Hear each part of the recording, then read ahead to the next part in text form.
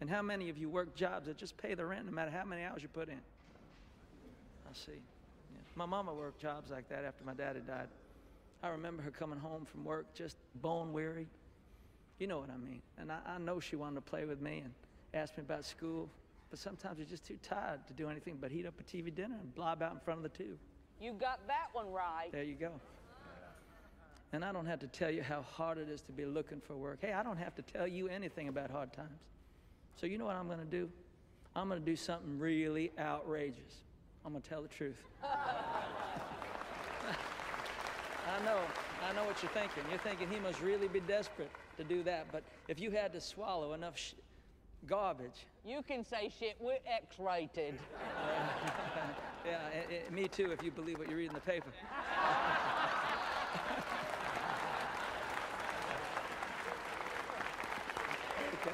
Okay.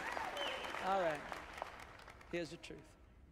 No politician can reopen this factory or bring back the shipyard jobs or make your union strong again.